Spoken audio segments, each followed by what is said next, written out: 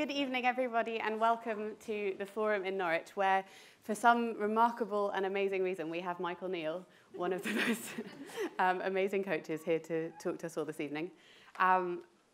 Michael is an author, a super coach. I was going to try to remember some of these numbers. I think you've got 6 best-selling books, which have sold over 7 million copies, translated into 23 languages, and as I say, for some reason here in sunny Norwich. They totally lied in the brochure. And we've been lucky enough to have Michael working with us today at Fountain, doing a bit of work with our team, and also as a guest on the podcast that I host with Emily Groves. So I'm really excited to be releasing that episode later on in the summer. But for this evening, before we jump in with a great conversations, I'm sure it will be with Michael, Marcus is just going to explain why on earth Michael is here from LA to Norwich. So I'll hand over to you, Marcus. Thank you. I'd like to take you back to the 18th of September, 2018. It's a day I'll never forget. I woke up and I'd lost feeling in my arms and legs. Now, I don't know if any of you guys ever had a health scare at all, but I didn't handle it well. I was absolutely terrified. It was only exacerbated when I went to see the GP. And he said, like a lot of GPs say at the beginning, no idea. But he actually seemed really concerned and said, if this gets any worse, go straight to A&E, which didn't fill me with much confidence. So the next 7 days were an extremely long week of fearing I might actually die, which feels really stupid saying that standing here now, but that's what I convinced myself of at the time with the thinking I had going on. I convinced myself I had motor neuron disease or something similar. And what's amazing is, around that time when you actually think that the end is near, all your priorities change. I mean, that week I spent so much time holding our 4-year-old son close to me, trying to sort of savour every minute with him. On the phone to my parents, extremely worried. And I decided to pay to see a neurologist because the NHS said it's going to be, I think, 6-month waiting list, and get some answers. So I went to see a neurologist end of the week and had an MRI. Good news, neurologist tells me, you have functional neurological disorder. To which I replied, that sounds absolutely horrific. How is this good news? He told me that my body was functionally fine, that my hardware was working. It was just my software that was glitching. And when I asked what was happening, he told me that I'd burnt out. You see, I hadn't taken a holiday for over 18 months, despite Rebecca's insistence. I think I used to call them liabilities, loss-making activities. I'm amazed she's still with me as well, guys, honestly. I mean, I've been working evenings and weekends, and I was telling everyone, saying, Rob, I'm all about the hustle and the grind, you know, listening to Gary Vee and like, gonna go and smash it, you know. It's called hustle porn, apparently, that sort of like, you know, memes around the internet. I remember I was working one weekend and I shared a Facebook picture of Harvey Specter's face. You know, Harvey Specter from Suits, saying, if you want an easy life, I hear McDonald's are hiring. So I was that kind of guy. I was a bit of a dick last year, and again, Rebecca stayed with me. But from my body's perspective, I was in fight or flight. 12 hours a day, 6 days a week, and my body was now telling me to stop. And now the doctors were telling me to stop. I had to stop, or things were going to get worse. So with the amazing support of Rebecca and my 2 co-directors, Rob and Laura, I embarked on a 5-week sabbatical. So it's the longest I'd ever taken off. But of course, that couldn't be a nice long beach holiday, as appealing as that sounded. I had to use the time to make a real change in my life. So I decided to invest a fair bit of money and spend 3 days with Neill. You see, I've come across Michael's books in the past and always felt better after reading them. I often use his content to get me through my sort of hectic, whirlwind, manic lifestyle, and figured at the time this needed a bigger dose of Michael's content, and I could go back to smashing it in the office. However, to say I got a bit more than I bargained for, as you remember, Michael, would be an understatement. So we embarked on a 3-day conversation, and I went through something that I can only really describe as a bit of a transformation, which feels a bit woo-woo saying that sort of language, because that's not normally the words I'd use. But soon after, feeling came back in my arms and legs. I started falling in love with my life again. Work now seems a bit easier, life a bit less stressful. I'm actually in some of the best months in Fountain's history, so that's pretty cool as well. When we first met, Michael asked me a really simple question. What would the miracle be? I'm really happy to say that the miracle life I dreamed up back then is actually kind of the one I'm living right now. So thank you to Michael, and also to a lot of people that helped me through that period, and you know who you are. There's quite a few here this evening. But why are we here today? Well, as I shared my story both in person and online, so many people in the business community sort of opened up. A lot of you here tonight actually, and said they were feeling close to burnout as well, that they were struggling, and everyone seemed to be quite stressed at the minute. So directors at Fountain and I wanted to put this event on whilst Michael is here training some of our guys, and as you can tell by the ticket prices, we're running at a bit of a loss. And we're giving out Michael's books for free at the end, so you know, we're happy to do that. But the truth is we don't really care. We wanted Michael here to share his message with the Norwich business community, because it's a community that's helped us so much over the last 10 years.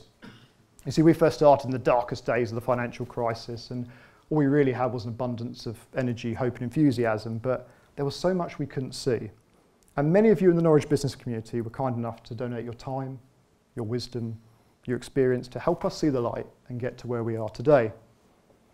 A wonderful team of 40 people, Google's global award winners for growing businesses online, and an incredible culture that makes every day worth it.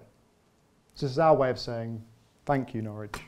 See, Michael, you're a thank you gift. I hope you don't mind being given as a gift. But everyone I speak to talks about what an incredible place Norwich is to do business. And it really is, isn't it? We've got good entrepreneurs, we've got all sorts of people. And I think it's actually for one reason. People care. We're human first, business person second. Which is why I know Michael's message will resonate with so many of you here this evening. My hope is that you find this talk not just interesting, inspiring, but most of all useful in your lives. And maybe you might see something new tonight. Because it doesn't have to be this hard. So without further ado, I'd like to welcome up to the stage, all the way from Los Angeles, Michael Neill.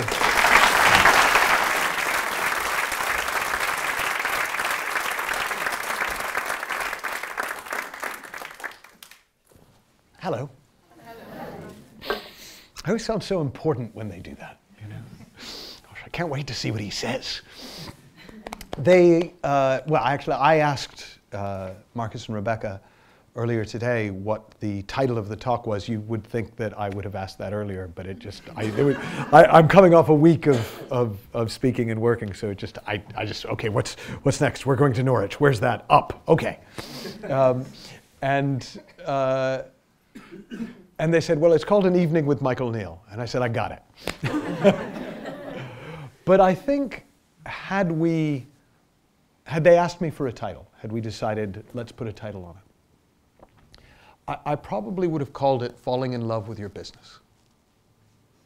Because fundamentally, that's the best, that's as good as it gets.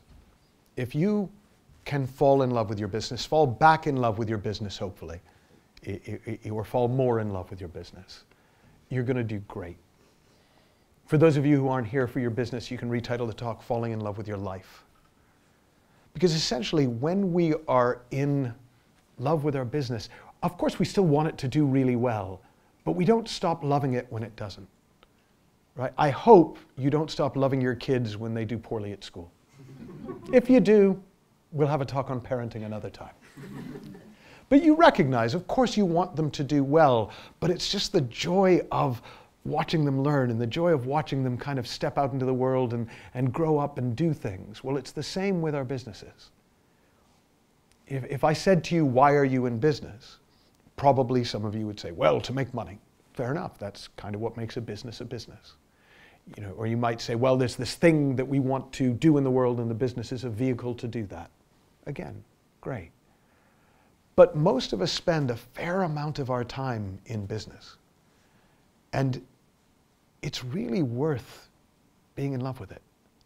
And so what I thought I would do this evening is share a few client stories of people who were kind of in situations, you know, nobody's quite like Marcus. But there are people who are as burnt out, strung out, and overworked as he was. And through kind of sharing those stories, hopefully give you a sense of what's on offer. Not on offer from me, but on offer from life as it relates to work, as it relates to just how you live. And then I'll open up for questions. So whatever might be relevant for you, and I'll do my best to answer. Would that be a fair use of our time? Yeah. Okay, well, I've got one. Anyone else? You know, we can outvote him. You know. So the first story that came to mind was I had a client sent to me by his wife. Happens. And he ran a large organic pet food company. So they had, I don't remember their turnover numbers, but they turned over about 10 million a year. They had about 50 employees. They'd been in business for over 20 years. And when I asked why he wanted to come out, he said, I don't, but my wife is telling me I have to. So I said, can I talk to her? And he said, yeah. And so she'd read one of my books, The Inside Out Revolution, which I think is one of the ones that you've got. And she said, I really think that this will help him because he's so stressed that he's going to sell the company for a loss just to get out. He's so overdone that he just wants out. And I said, look, before you do that, go spend 3 days. Go spend some time with Michael. And he said, you know, so I am. So he came out, and people often say they're stressed, right? They'll tell, oh, it's really stressed. But when you talk to them, they're just a little bit worked up. They're a little bit caught up. He was like death. Like he was like, I think he was possibly slightly medicated. You know, he was like a few too many Xanax on the plane or something. But it was okay, because I get it. Right? We do what we know to do to settle ourselves down. Because we know we can't run at full amp all the time. And if we don't, our bodies will. Right? If we don't shut it down, our bodies will shut it down. And so it didn't worry me that he was like that. I kind of got it. And I kind of knew that if we looked towards how this whole mind, the human mind works, good things would happen, because they always do. Because when you understand how the equipment works, it works better. I ran into some lovely old friends, David and Violetta, at the beginning of the talk tonight. It just made me think of, they came to an event I ran in Mallorca. And one of the reasons I remember that event, besides the fact that it was a lovely event, is because I couldn't get the freaking door to my balcony open, and it was driving me nuts. So I'm in this beautiful place, it's sunset, I've got this room with a balcony, and I am trying everything, and I'm trying the handle, and I think it's locked, and I call down to the front desk, and they're like, well, did you try unlocking it? Of course I tried unlocking it, and you know, very sensitive, enlightened man that I am. And finally they sent somebody up, and it turned out it was a sliding door. Now, I didn't need somebody to teach me how to open it. I needed to know how it worked. I kind of could have taken it from there. Well, so much of what we're up against in our businesses is not that we don't have the skills, that we're not good enough. It's that we don't actually understand the equipment that we're using. We really don't understand how the mind works. Because we've sort of either never looked, or we've been told it runs on positivity and motivation and passion, which sounds lovely when you're 20, but gets increasingly tiring as you grow on. And so I talked to this man. He's a lovely man. His name was Ward. And we talked about human nature. And we talked about the fact that we're not born stressy, right? Babies might be a little colicky from time to time. They might be fussy, but they're not stressy. They kind of take things in their stride. They kind of enjoy life. They don't need a lot to entertain them, right? Your car keys will do it. And they don't care if they're Mercedes car keys or Volvo car keys, right? They just like the shiny, jangly bits. But somewhere along the way, we start thinking we need more to entertain us. We need more to make us happy, to make us okay. And we start chasing it in the world. Because it really looks like happiness comes from the world. If we have the things we want, we'll be happy. If we don't get the things we want, we'll be unhappy. And so, fair enough, we go after them. Now, what's interesting is I don't know why that idea persists if you look around. Right? If you read OK Magazine, you read Hello Magazine, for 6 months, you'll see the same people who are on the cover. Oh, their happy new marriage. Oh, their amazing new life. Oh, the tragedy. Oh, the divorce. Oh, the bankruptcy. Right? It doesn't stand up to any scrutiny at all that getting everything you want will make you happy. But we continue to chase it as if it does. So essentially what I talked with this guy about is we just talked about how at our core, he was American. I could get away with saying we're made of love. I would never say that to you guys. We're made of aliveness. Right? Right? We're made of whatever life is made of. Right? We are alive. And it turns out that's more than enough. That the actual feeling of life in us is what we crave. And if you think about your favorite experiences at work, your favorite experiences in life, I promise you, they were about love and they were about that feeling of aliveness. Whether it was laughter, whether it was twinkles and sparkles, whether it was the excitement of chasing after something or competing in something that you were really enjoying competing in. It was that sense of engagement with life, that sense of life coming through you that you loved. That's what thriving is. Thriving is a measure of aliveness. It is not a measure of profit. It is not a measure of success. It is a measure of aliveness. If I showed you 12 gardens, you would know which garden was thriving by the aliveness of the garden. If I showed you 12 businesses, I could tell you which ones were thriving by the feel of them. I wouldn't have to know anything about the bottom line. I wouldn't have to go through the books. I wouldn't have to spend too much time with the people because there's a feeling of aliveness. There's a feeling of sparkle, of twinkle, of freshness. That's what we crave. That's also what makes our business run, because I would also be able to predict which of those businesses would be the most successful in the next year. Pretty accurately from experience. I've been doing this 32 years. Simply by seeing that which has the most life tends to do the best. Not a guarantee, right? You try and plant a rose garden in the North Pole, my guess is it can be thriving on the inside as much as it likes, but it'll still be dormant, right? There are some ideas whose time has not yet come. But on the whole, all other things being equal, the business that's thriving, that is filled with life, the people that are thriving, that are filled with this aliveness, do the best. And so I said to him, look, that's natural. That's what's there. Why don't we all feel it all the time? Because what sits on top of aliveness is thought. We think. And we think, and we think, and we think, and we think. And the more we think, the more solid life seems. The more real everything seems, the more problematic everything seems, the more important everything seems, the more urgent everything seems. The more our insecurities seem real and not like, ugh, yeah, I just got up in my head for a minute. And so then the more we start to try and deal with these insecure thoughts, we try and kind of avoid things that we're worried might happen somewhere in the future. We try to cope with things that we think are going to be problems not just now, but always going to be problems and are only going to get worse. We try to cope with imaginary futures.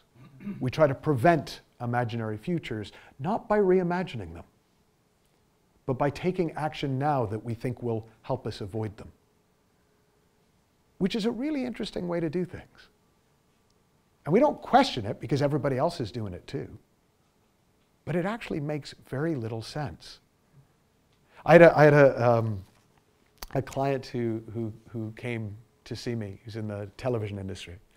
And before we started our session, he told me about the dream he'd had the night before. I don't do dream interpretation, but he told me about the dream he'd had the night before. And it was a pretty funny dream to my mind, because he, what's the guy's name? Jamiroquai?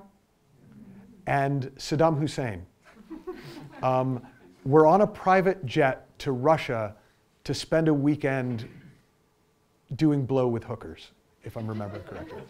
I'm assured blow is a drug. That's and so he said, and I should have known it was a dream because we flew out of New York. I'm like, that's how you knew it was a dream. Saddam Hussein had been dead for several years at this point, but okay. And he said, and I realized, like in the first hour, that Saddam Hussein was sleeping with Jamiroquai's wife. And I just was really stressing because like I really felt I owed it to Jamiroquai to tell him, but I didn't want to ruin the weekend. And suddenly I woke up in a sweat. And I mean, he was laughing, in fairness. But it was like, so that was the beginning of the session. So as we talked, we had the same kind of conversation, because it's the same conversation I have with everybody, because it's the same for everybody. We are made to thrive.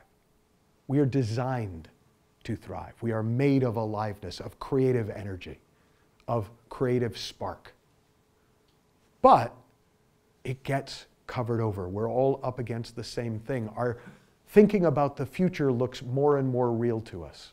Our insecure thoughts look less and less like thoughts and more like predictions of what's going to happen. And so it kind of squashes it. And he had an insight. And by the way, that's whatever you take from today is going to be whatever insights you have. It's not going to be anything I say as such unless you recognize the truth of it for yourself. It may be something that just comes to you as we're talking. It doesn't even have to directly relate to this. But what you see is what you get. So he had an insight as we were talking. And his insight was that he had totally made his self-worth dependent on how his career was going. Not unusual, but it was news to him. And he got, I was telling the group earlier today, he got visibly younger and handsomer. It was funny, because of course when the stress peels off, you just are more alive. The aliveness shows through. We used to actually had a colleague who called what this work the 5-hour facelift. Because if you take a picture of somebody before, and then the thought starts falling away, and the aliveness starts coming through, they look visibly younger. It's pretty universal. So, was talking to him about it, and so he could see, oh my God, I've been driving myself crazy. I've been driving everybody else crazy, that's why he was sent to me. But it was a beautiful moment right up until I could see him start to shut down again. And I could see him get serious again. And he said, right, what do we do about it? I said, what do you mean? And he said, well, what do we do about my self-worth issue? And I said, well, I mean, in fairness, that's like asking me, what do we do about Saddam Hussein sleeping with Jamiroquai's wife? It's only happening in your head, so we don't really have to do anything about it. It doesn't matter what you do in a dream. You don't have to fix it after you wake up. Now, unless you're married to my wife, in which case I have had to apologize for things I've done in her dreams. But generally speaking, we understand how dreams work, right? We understand that what happens in our dreams, real as it seems at the time, real as the feeling of it is, we might even wake up still in it, you know, that feeling of sort of still being kind of freaked out about something that happened in your dream. But fundamentally, we get it. We get, oh man, thank God that was a dream. And we get on with our day. Well, it's all a dream. We live in a world of thought. We live in a dream of thought. It seems really real until it doesn't. And then we're back in the room, right? Where it's like, oh, hello, right? You know, and you may have had that experience where you suddenly kind of come back to yourself and you're like, wow, where have I been? And hopefully it's just you haven't been gone that long, but sometimes people can be gone for quite a while before they come back. When you're back, you're good as new. It's like it never happened. We don't understand thought works the same way. Our daydreams work the same way as our night dreams. They seem incredibly real until we wake up. And so I was talking to my first client, the pet food guy, about that and about the nature of thought. And I could see he was seeing something because he was exhaling. Right? You know the phrase waiting to exhale? You know, I'll relax when the check is cleared. Right? Well, he began to exhale. And of course, when you exhale, you inhale. That's called the basics of life, right? We're made to do that. We work really well when we exhale and inhale, right? We don't do really well going, okay, let's work. So he began to exhale. He began to relax. He began to open up.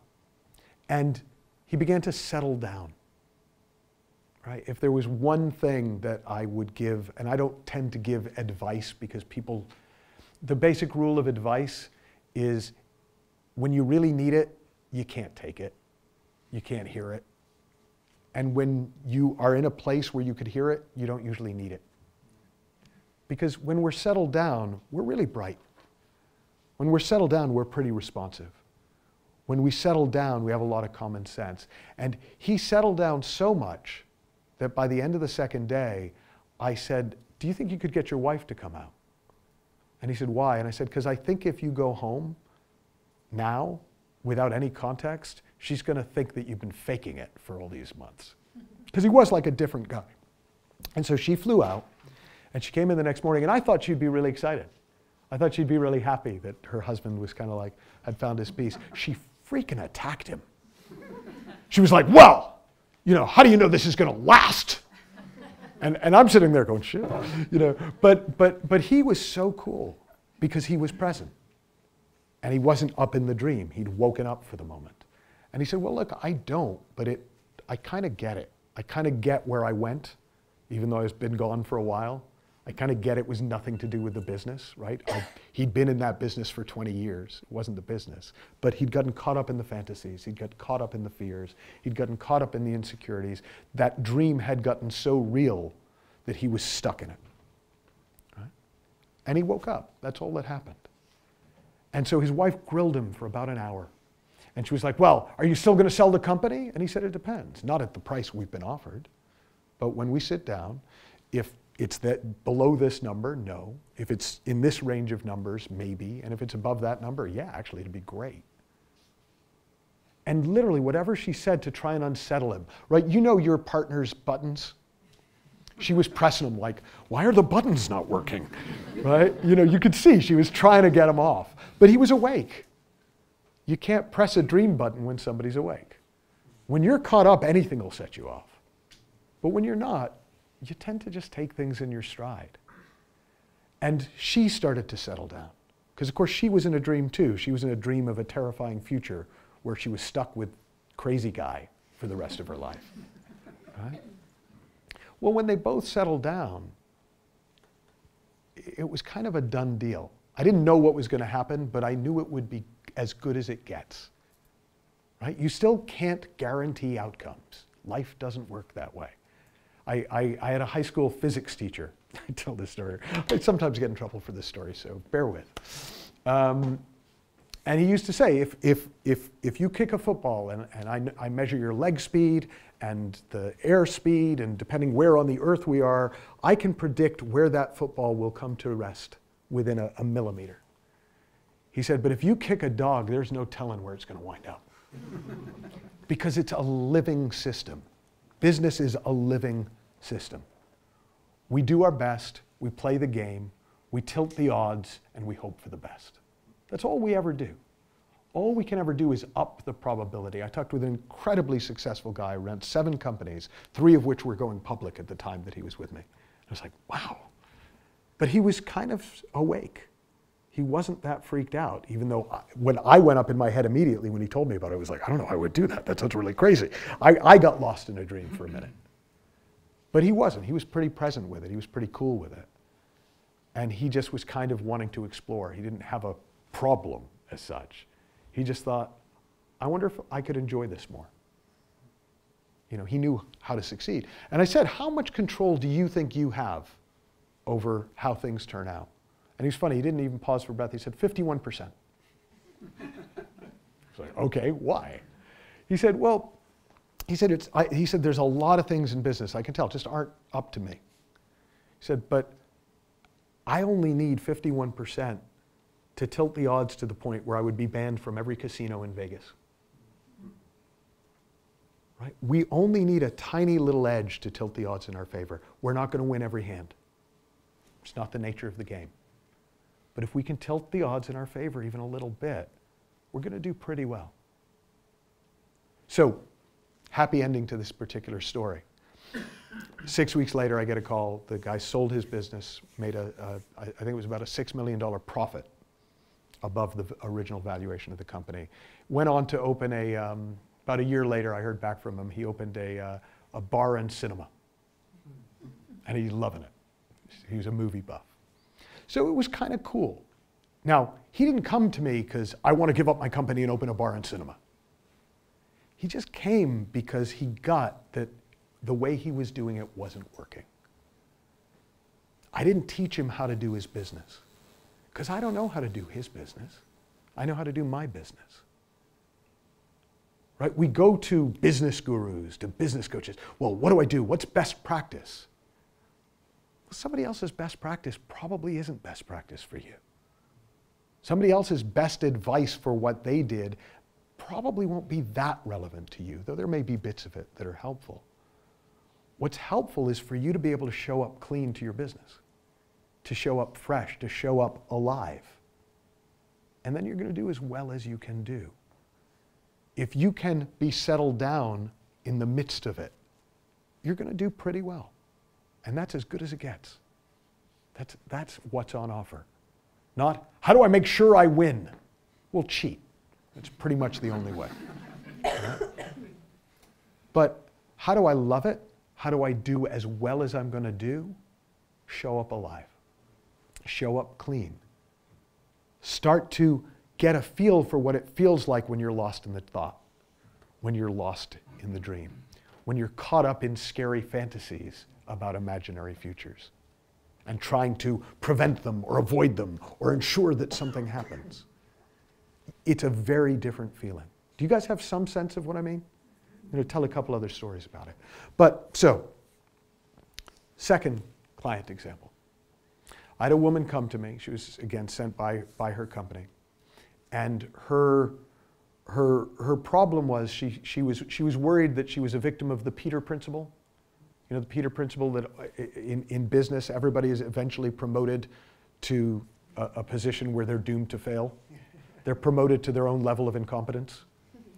And so she'd worked her way up through a marketing department, had become the head of the marketing department, and had gotten promoted to COO of a fairly large company, 150 employees. So not huge, but pretty large by a lot of our standards if we're small business owners. And she was freaking.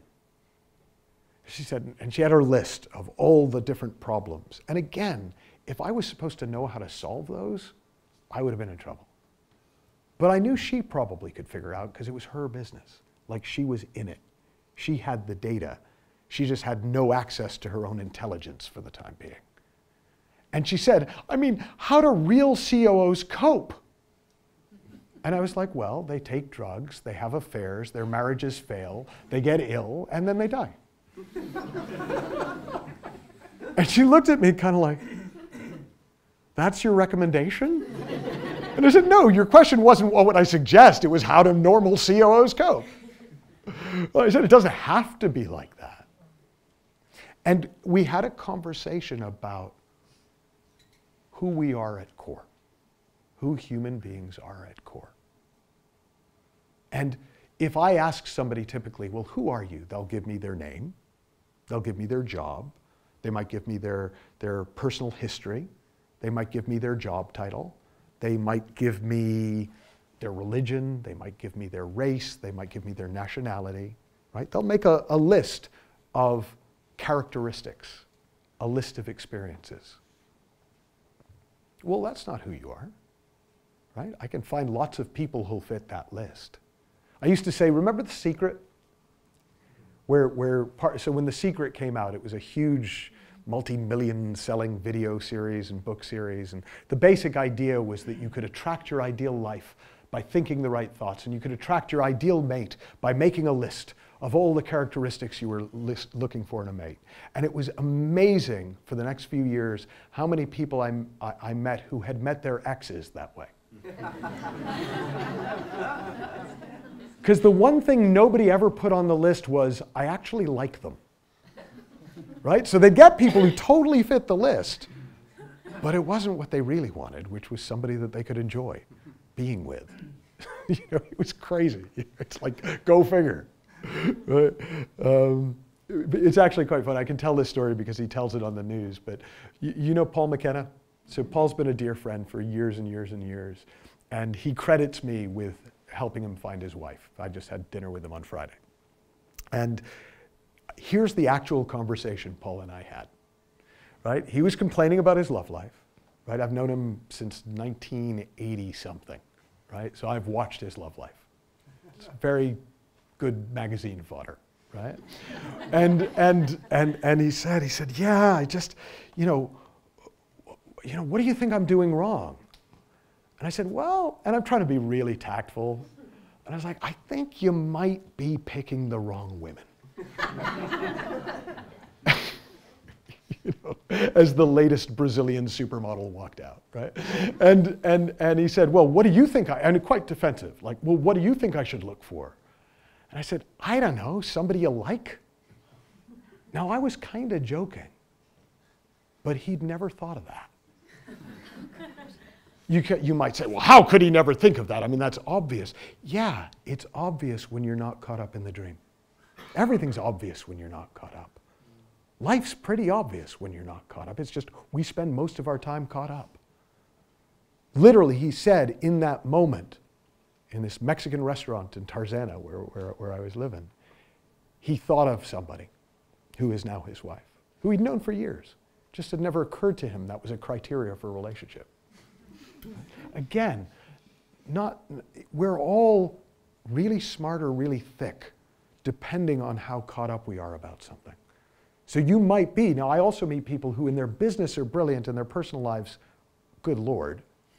And people who have really lovely personal lives, but in their businesses, good Lord. And it's simply to do with how caught up are they in their heads, as opposed to present to the aliveness, present to the humans, present to the intelligence in them, present to the creativity in us. So I was working with the COO, and we're just talking about, again, who are we at core if we're not this list of characteristics and qualities and historical experiences?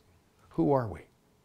So think about, I can't remember the name of the philosopher, but there was a British philosopher who wrote a paper on the university. And he said, imagine that somebody who's never been to a civilized society comes in and said, I've heard there's a lovely university here. Could you show me the university? What would you show them? Well, you'd show them the buildings, but the buildings aren't the university. You might show them the professors and students, but they're not the university. You might show them the sweatshirts with the name of the university on it, but that's not the university. Where's the university? Well, it's kind of the same with us. We can show all the constituent bits and pieces, but in a way, what makes us us, or a university, or a business is the spirit of it. The spirit of the university is the university. The spirit of a business, like show me your business. You can show me your premises, but that's not your business. You can show me your books, but that's not your business. You can show me some of your customers, but they're not your business. You can show me your staff, but they're not your business. Your business is an aliveness. It's a shared aliveness. It's a spirit. Well, same with us. Show me who you are. Well, here. No, that's your body. Well, I believe in these things and value these things. Great, that's your thinking. Well, you can't show me who you are, but I can feel you.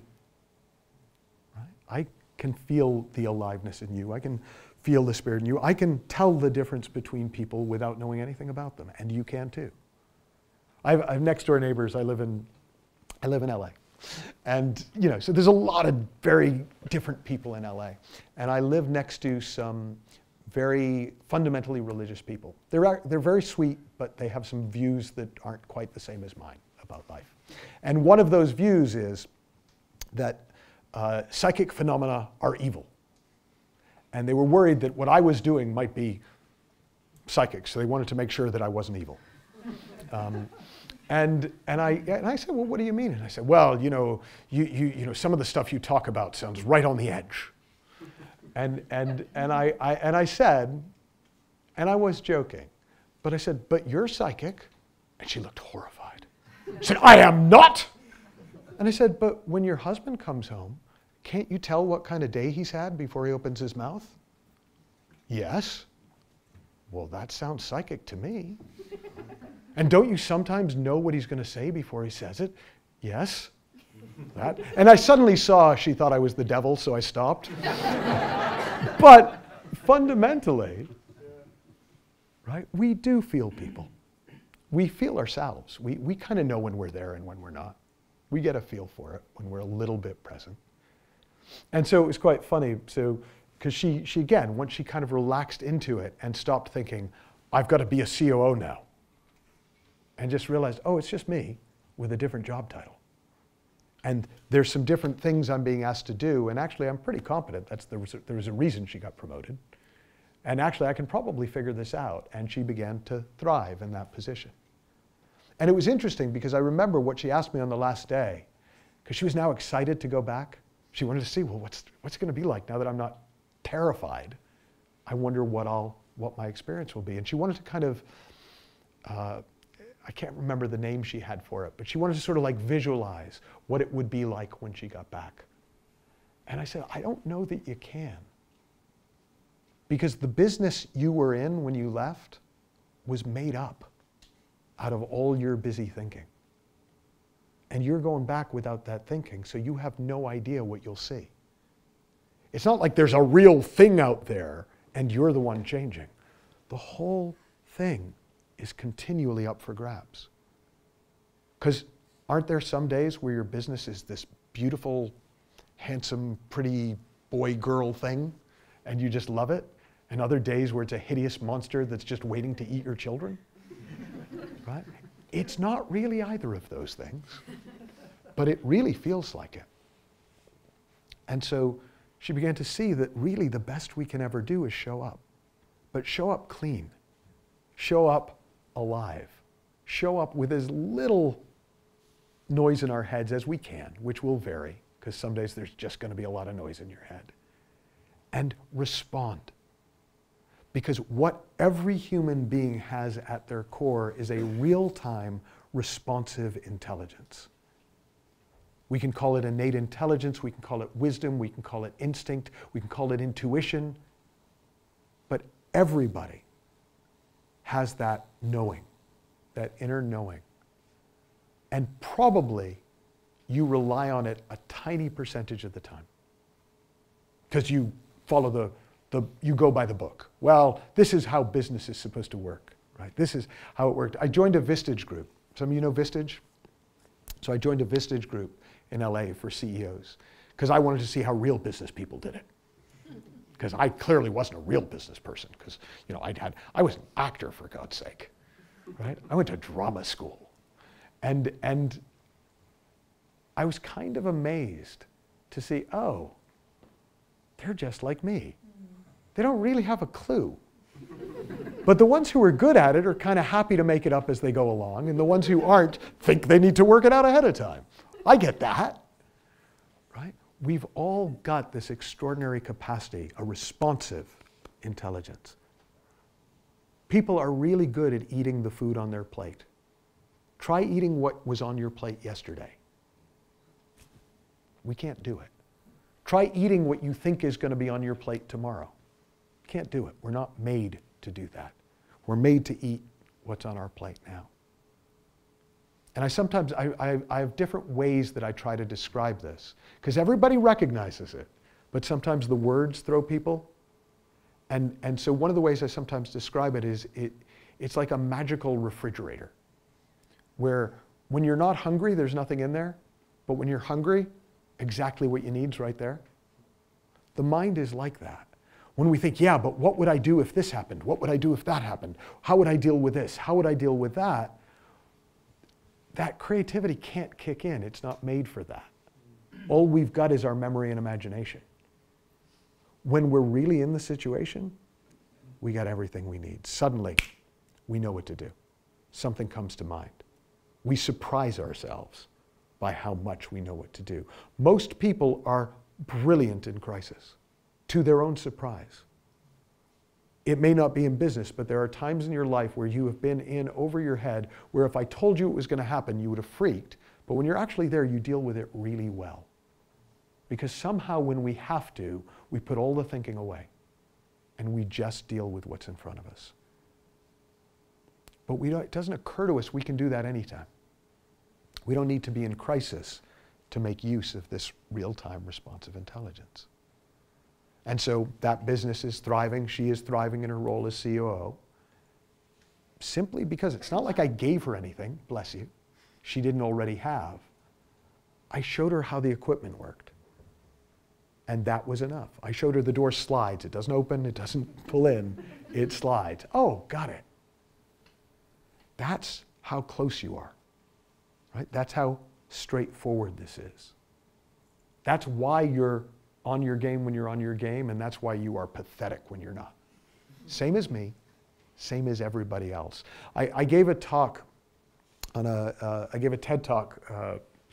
I've given a few, but this was 5 years ago now, and it's very popular. Thanks to Marcus and Fountain, we have now gone over 1 million views on the TED talk. And one of the people who was on the stage in the same set of TED talks as me was a guy named Bob Hurley. Anyone heard of Hurley Clothing? So Hurley is one of the largest leisure wear manufacturers in the world. He developed it. He was a surfer dude. And like even when we walked in, I didn't know who he was, but I was with my son. I brought my son with me. He was 19 at the time. And we both picked this guy out because he's an older guy, bit of a paunch, gray hair, giant baseball cap that looked like a hip hop singer should have had it, and a blue sports coat. And I was like, that's an interesting look, right? And it turned out it was this guy, and he'd sold his business to Nike for $250 million. And it's a huge, huge business. And he very kindly, because his son was there as well, took my son and I to dinner after the talk. And there were two things from that dinner that really struck me. The first was Oliver, my son, asked him, what's your secret? How have you been so successful? What are the skills that have helped you to thrive? And I was curious too. And Bob said, I don't know. He said, I'm kind of like Mr. Magoo. You guys know Mr. Magoo?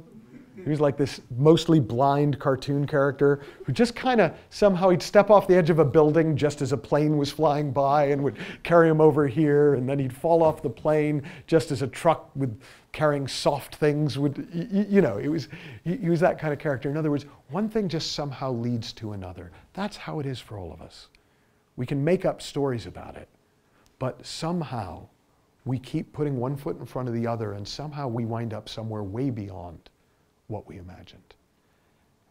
And Oliver said, well, is that it? And he said, well, I'm pretty good at math. Right, and that's helpful too, right? It's helpful to know how the numbers add up. So that just struck me. And I get it could have been false humility, but I also got, no, that's pretty much what it looks like to him. He just kept doing what made sense to him, and it kept working. If you ever get interested, you can read his biography, and his story of how the deal with Nike went is kind of hysterical. Because he was like, you know, the night before, his CFO said, do you want me to review your slide presentation? And he said, slide presentation? Give you some sense of how it went, right? Well, the other thing that I always remember from that is he came up to me at the end of the meal and he said, do you mind if I give you some feedback on your presentation? Because I talked in the presentation. If you watch it, it's called Why Aren't We Awesome? And I kind of talk about how the mind works. I talk about how we make up realities and then get stuck in them. And it sits on top of this very natural intelligence, this very natural well-being, this very natural clarity of mind that kind of comes factory preset. And he said, I really enjoyed it, but it's kind of common sense, isn't it? And I went, yeah. But it's amazing how uncommon it is in practice. And it's only uncommon because we think there's more to it. We think it can't be that simple. Actually, based on 32 years of work, it really is that simple. It's just sometimes the dreams look really complicated, right? They look like there's a lot of moving parts. And yeah, it's different for me because I get that, right? I don't know your story, right? I'm sure especially if you're really in it right now, I probably sound like I'm being flip about it. I get that. But I also promise you I've heard worse. And I promise you it doesn't matter how bad the dream is once you wake up. So I want to tell you one more story, and then I want to take a few questions if they're out there. So I like to think I'm pretty good at this. Right? Apparently I'm world class. I heard the introduction. I sound amazing. Right? But in 2015, my business was really struggling. It was as close as we've ever come to bankruptcy. And it was twofold. One was something was off in our strategy, and it took me a little while to work out what that was, but something was off, and it wasn't working. But the other was math, right? We had, and the numbers won't be exact, but essentially we had $90,000 in outstanding invoices for a month, and we had about $85,000 in invoices that we needed to pay, which to me looked great. Like, I can do that. 5. We have 5, right? But nobody paid. Literally nobody. I've never had that before. And as our invoices came due, the juggling was getting harder and harder and more stressed. And I kept thinking, boy, thank God I understand this, or I would be even more stressed than I am now. And I went to people who I respect, coaches who work the same way that I work, but who weren't me, because I knew it's easier from outside the story to see it. And I said to them, and it's funny, I'm realizing, because of course this is what the COO said to me. I said to them, how do real CEOs handle this? And they said, what do you mean? And I said, well, look, my company, we had like 7 people at the time. We had a low 7-figure turnover. It was like, it's great, but it's not like a huge company. And I was thinking, well, you know, I understand all this about the mind and about who we are and about our real-time responsive intelligence, and that all this insecurity is just made of thought and it's not real and it's like a dream, and once you see through it, you're back and you're good as new, and I'm barely hanging on here. How do companies with billions of turnover and thousands of employees and all that, how do they deal with it? Because in my mind, right, if it was this bad at my size company, how much worse would it be with a bigger company? And I knew all this stuff about the mind. And they looked at me like I was a little nuts, and they said, they deal with it variably. And I had an insight. I woke up from the dream. See, I thought my understanding of the mind was helping me cope with the incredibly stressful situation I was in. I suddenly realized, no, it's my utter lack of understanding of the mind that makes it look like a stressful situation. It's just a cash flow issue. All businesses have them. No biggie. It's kind of the nature of the beast, right? If you don't want to have cash flow issues, you might not want to have a business, right? I've got a friend who says it's like a busboy complaining about too many dishes. It's kind of the gig. But somehow in my head, in my dream, I thought, no, real problem, real source of stress outside of thought, not dream, must handle. Well, I woke up. Didn't mean to, right? I just woke up. I saw it for what it was. I stopped freaking out. Now, here's an important point. I still owed money. I still had invoices to collect. But because I wasn't freaked out, things started to occur to me to bridge the gap. And I took care of it, and like most things, if you don't go under, you go through. And the business began to grow. And then once I sort of cottoned on to the fact that, oh, I wonder if everything else I think is a real problem is made of thought, is made of the dream. I took a fresh look at the business. And I realized that even though on paper, even though my Vistage group loved my business plan, I didn't. I wasn't in love with it. It would have worked, or at least the odds were it would have worked. But I didn't want to do it. And so I let go of a couple of people left. We had a bit of a tough transition. And then the business turned around and has just soared. And it soared not because I've suddenly gotten smarter, but because I'm in love with it. And very different things come out of me now. And I have a very different experience of it. And I look forward to spending time in it instead of back to work. Doesn't mean I don't have bad days. Just means I don't think they're indicative of a fundamental problem. I think they're indicative of sometimes people have bad days. And that's just the truth of business as I see it.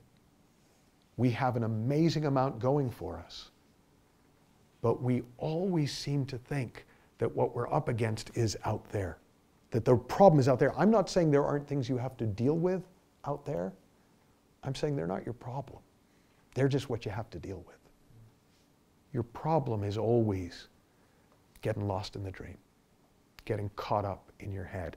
I'll give you one last analogy, and then whoever I told I'd stop at 7:30, I was lying because we're going to do questions now. That's all right? Yeah, okay. So imagine that Bill Gates comes to you for business coaching, but he has amnesia. He doesn't know, that's why he comes, because he's just like, and you recognize him. I think he's Bill Gates. And he's like, yeah, he has amnesia. Don't wake him up, right? Well, if Bill Gates came to you with amnesia asking for business advice, would you give him best practice for your business? Or would you try to remind him of who he really is? My guess is you'd try and remind him of who he really is, kind of knowing that if he woke back up to that, he'd figure the rest out. That's the secret of why I can do what I do with people who have businesses far bigger than mine, who are far more successful than I ever need to be, who do things that I would never know how to do. Because I know I don't have to show them how to do it.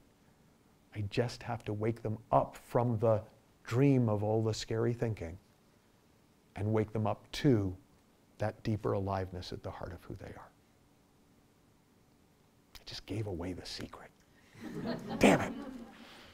So I'd love to take some questions if they're out there. So do we have a microphone? How are we doing this? Is there a... If everyone could just speak out. Just speak up loudly. Raise a hand. Starting there, sir. Hi. You'll be next. Really interesting, and thanks for sharing that. I've got two connected questions. Mm-hmm. One is, what sort of age did that thought process start with you? And the connected bit of that is, why aren't we just teaching this in education? So, 43? But hell, it could have been worse. Right? There's an old joke that I love about an old woman standing in line at registration day at a university for med school. And, you know, as they're waiting in line, as you do, one of the young women in front of her turns to talk to her and says, "Oh, are you holding a place for your granddaughter?" She goes, "No, I'm going to be going here." And the woman says, "Well, if you don't mind my asking, how old are you?" "Oh, 63. "You know, you're going to be 70 by the time you become a doctor." She said, "Well, God willing, I'm going to be 70 anyways. I may as well be a doctor." So that's part one. Was there a part two? Sorry. Yeah, the education bit. The education bit. So I'm not doing it in education because there are people who are doing this in education who I support. So there are some amazing educational initiatives. There's one called the Spark Initiative, which is just become doubly evidence-based in the US, which means that it's about to become much more pervasive in the educational system. There's another one called iHeart, which is based in the UK, and there are an increasing number of educational initiatives. So I'm not because others are. Yeah, sir. You mentioned in the event of your own cash flow issues that you went to someone else external to yourself just because it's so much easier to see you from the outside than yourself from within the machine. What's your advice to someone who probably is guilty of finding yourself in that same situation where from the inside you just can't see yourself with the clarity from the outside? What can I do? What can a person do in that situation to get that external clarity? Well, here's the thing. And I know it was just, you just said it, right? It's a funny thing to feel guilty about, right? We fall asleep and we dream. Never going to not happen. We're alive, we're aware, but we think. So part of it is just getting, yeah, that's what people do. So there's nothing on it. It's not like I should be able to work this out myself. Well, that's a nice idea. But the second is, if you can see that you're probably caught up and it would be helpful to have somebody outside you, you're already a little bit awake. Because if you weren't a little bit awake, it wouldn't occur to you that you might need to wake up. So in a way, look, you know, I have books, I have videos, I have programs. There's all that. There are other coaches who work the way I work. There's all that. But by the time it occurs to you that you could use us, you probably don't need us. Yeah. So early on in the talk you said maybe some of you are here because you like making money. Mm-hmm. And you I do too, by the way. Right, Yeah. okay. And you encouraged us to fall in love with our businesses or to fall in love with our lives. And that seemed to me a great aspiration and one that works for me. But isn't there a contradiction between the two? Surely if you really are in love with your business, then there has to be something fundamental about it, which has nothing to do with making money. Something to do with the quality of the business itself or with what it's doing for good in the world or something. Well, you know the expression for the love of the game? Sometimes it's just the love of the game. And in terms of the money, I don't know, how many of you are married? Right? How many of you said vows that included the phrase for richer and for poorer? Right? It's still pretty common. Right? The love isn't dependent on the money, but the money doesn't get in the way of the love. There's no contradiction inherent in it.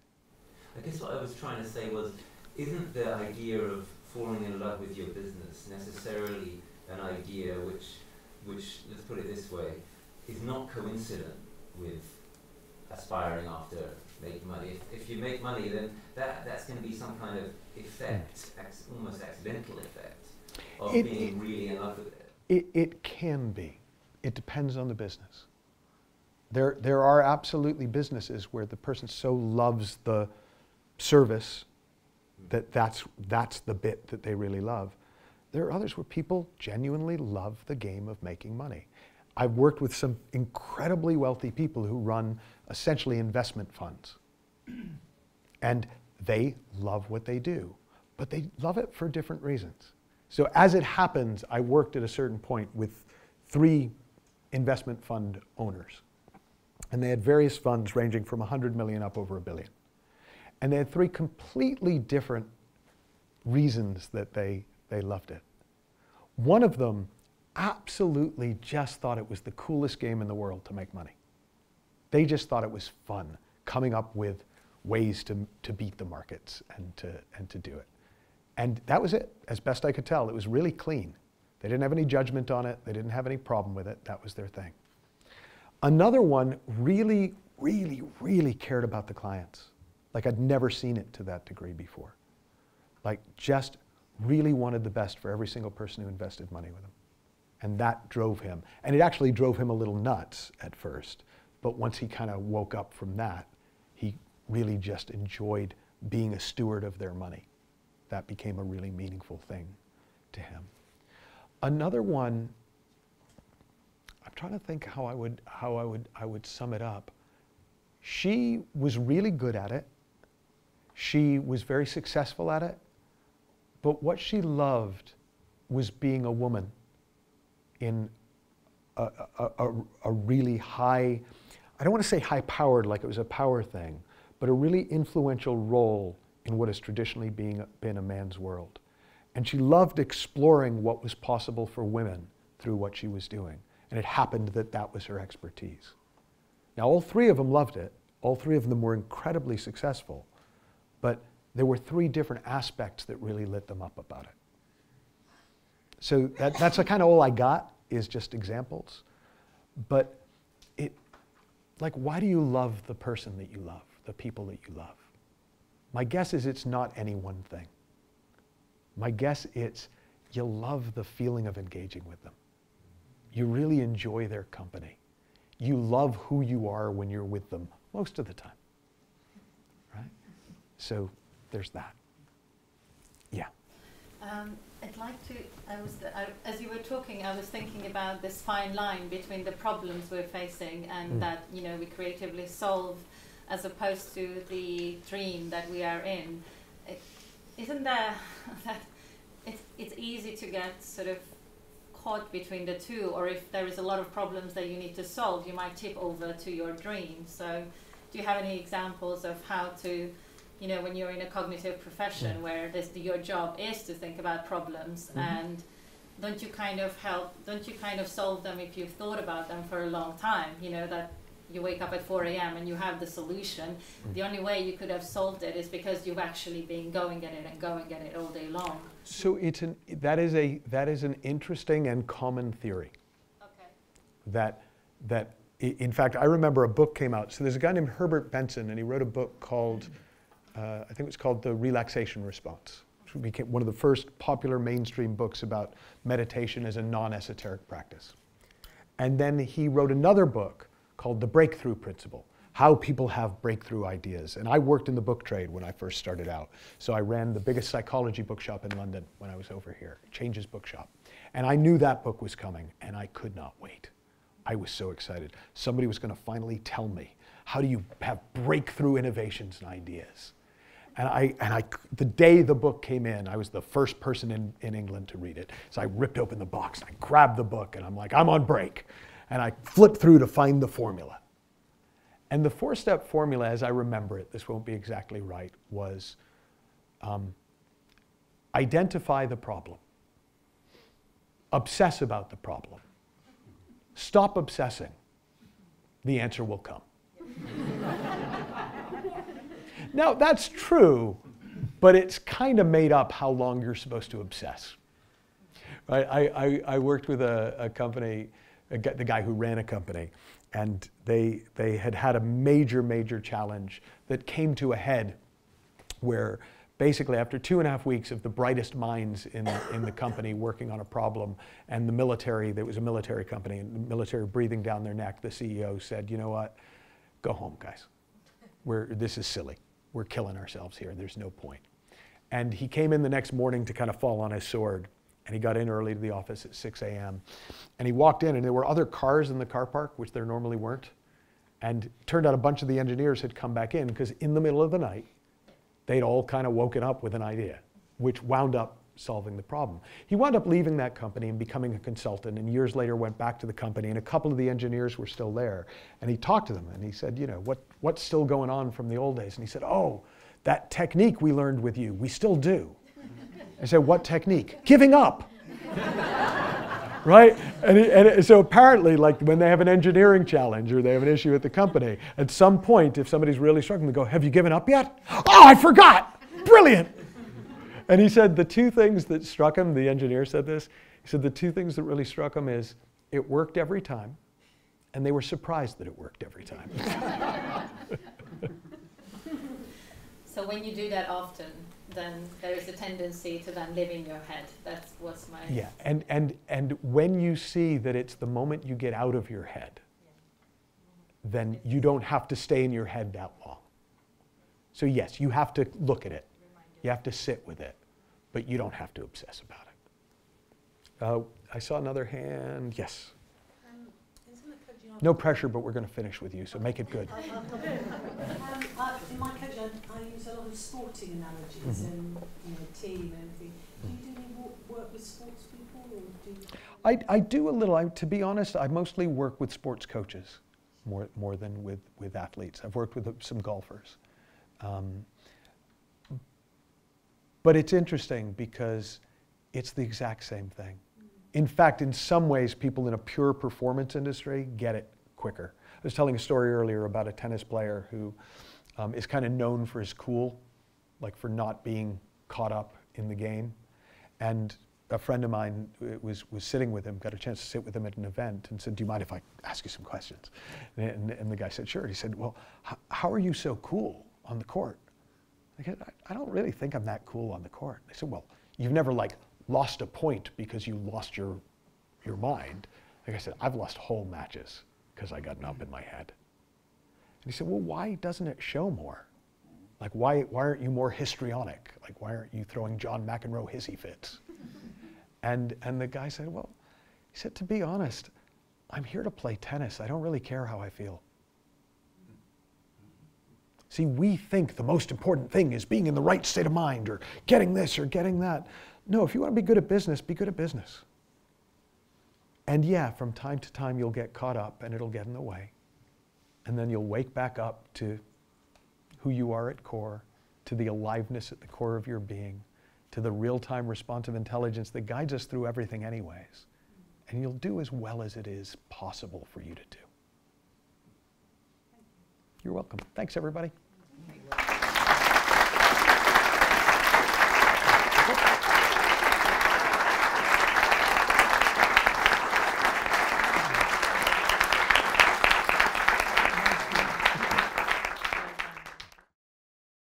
Finish and have a chance to head back upstairs and chat to each other and maybe ask Michael some questions if he's around and just generally enjoy the rest of our evenings. I just wanted to mention a few things.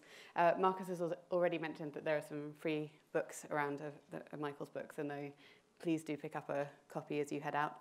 If there's one you haven't read, then definitely grab that one. The other thing I want to say was a really big thank you to Naked Wines, who have sponsored this evening's event with beautiful wine upstairs. So if you didn't get the chance to enjoy it, I'm not sure if it will still be around. Yep, there's more wine upstairs, so do enjoy it. But a huge thank you for the support and sponsorship of this event to Naked Wines. And Naked Wines are going to be part of our next event, which is another Culture Shock evening, which will be back at the UEA in September. And I'm really excited because we've just had confirmation that one of the speakers who I'm going to get to interview on stage is Stuart Webber from Norwich City. He's the director of football, and he's going to be talking about building culture at Brazil. I mean Norwich City. Hard to tell the difference. Yeah, exactly. They look the same colour shirts. So we're going to, and Naked Wines are going to be involved on stage as well, talking about building culture in our local businesses and our local environment. So I hope that you'll join us for that event as well. It's on the 25th of September at the UEA. I just want to say another huge thank you to Michael for coming up, not only for this evening, but for the whole day of working with the Fountain team. It's been a real honour to have you. So thank you so much.